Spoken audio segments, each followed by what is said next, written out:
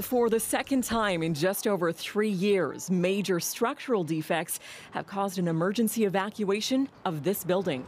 I'm pretty pissed off, not gonna lie. We deserve better.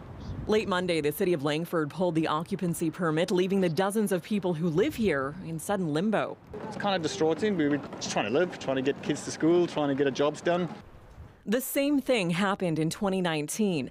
The building was new at the time, but nearly 20 problems with its design, including seismic and foundational issues, forced all tenants out just days before Christmas. The engineer who designed it was fined and banned from the industry. The 90-unit building was then fixed, renamed, and again approved for occupancy last year.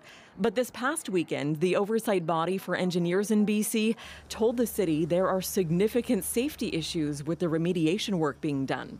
Through that initial inspection, there remains what they consider potential ongoing life risk situation.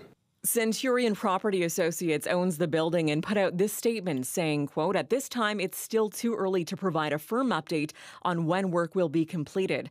We're still collecting information from the engineers for review and there are no firm timelines available."